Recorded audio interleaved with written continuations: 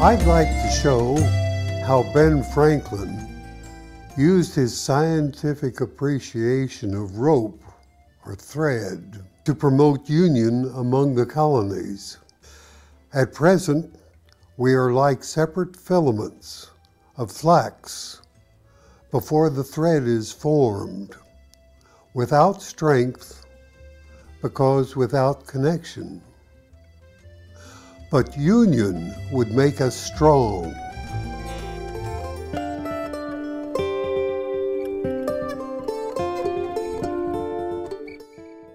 Well, in the mid-1800s, the rope making was a very simple operation.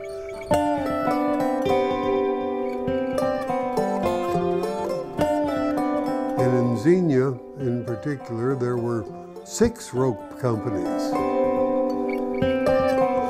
With the banning of hemp, that really promoted sisal and manila fibers that had to come in from the foreign countries. India, the land of the Taj Mahal, a land of strange people and quaint customs.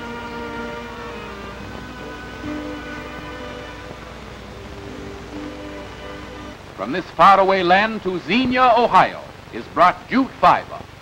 Raw jute is trucked from the jute warehouse to the bale breaker. But of course, when imports during World War II were very difficult, hemp came back strong. Hemp for mooring ships, hemp for tow lines, hemp for tackle and gear, hemp for countless naval uses, both on ship and shore. Hemp for victory.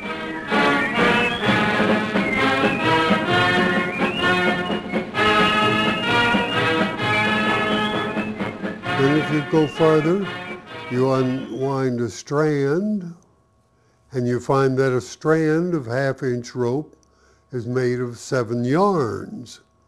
And the yarns individually then are made up of literally hundreds of individual fibers.